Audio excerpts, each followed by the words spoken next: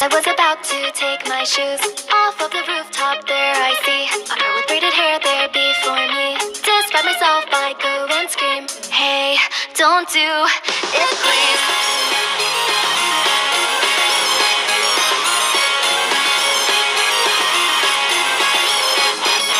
Oh, wait a minute, what did I just say?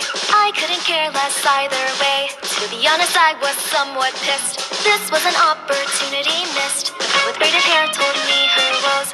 You've probably heard it all before. I really thought that he might be the one, but then he told me he was done. For God's sake, please, are you serious? I just can't believe that for some stupid reason you got here before me. Are you upset? 'Cause you can't have what you wanted, but that you've never gotten robbed of anything. I'm really gonna think you were listening. The girl with braided hair then disappeared.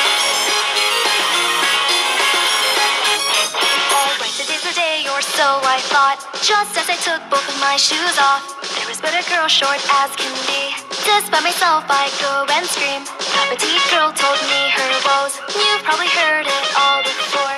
Everyone ignores me, everyone steals. I don't fit in with anyone here. For God's sake, please, are you serious? I just can't believe that for some stupid reason you got here before me. 'Cause even so, you're still loved by everyone at home. There's always dinner waiting at the table, you know. I'm hungry, so the girl, she shed a tear. The girl short as can be then disappeared. Like that, there was someone every day. I listened to their tale. I made them turn away. And yet there was no one who would do this for me. No way I could let out all this pain.